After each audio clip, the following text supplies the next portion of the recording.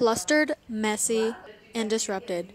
That is how Catitude Gallery's director Bonnie Lewis feels in her studio after her nonprofit had to close its doors with art supplies and art pieces now left homeless.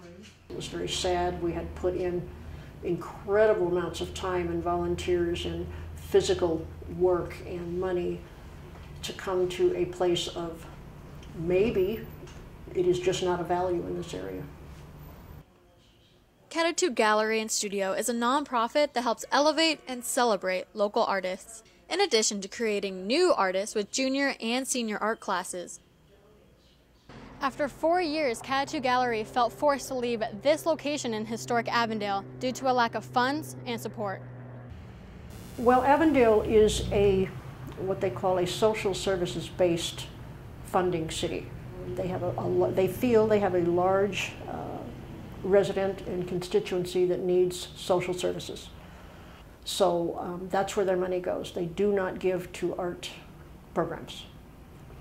So finding that out the hard way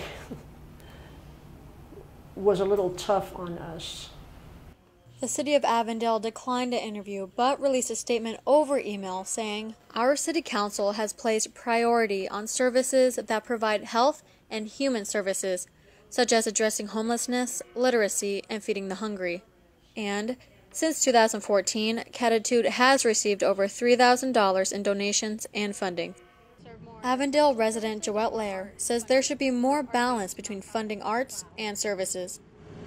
Well, I've been on both ends. I mean, I enjoy the arts. I believe in the libraries and music and projects such as this. But I've also been on the other end where I needed some social services, and that was very helpful. Catitude is actively searching for a new location and funds to continue their purpose.